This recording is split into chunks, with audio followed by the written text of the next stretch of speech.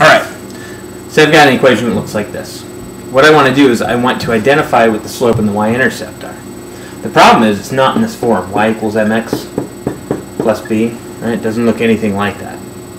So what we need to do is we need to make it look like that. So we want the y to be by itself.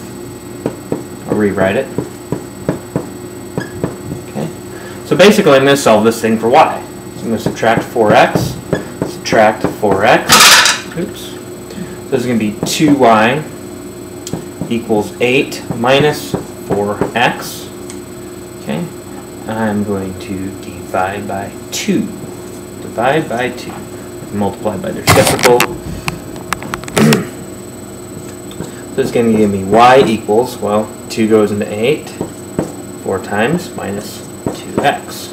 Okay, so I want to go ahead and rewrite that though.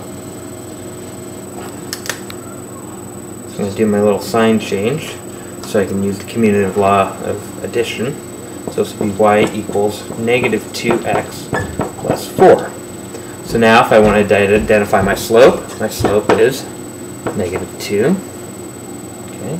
And my y-intercept is 0, 4.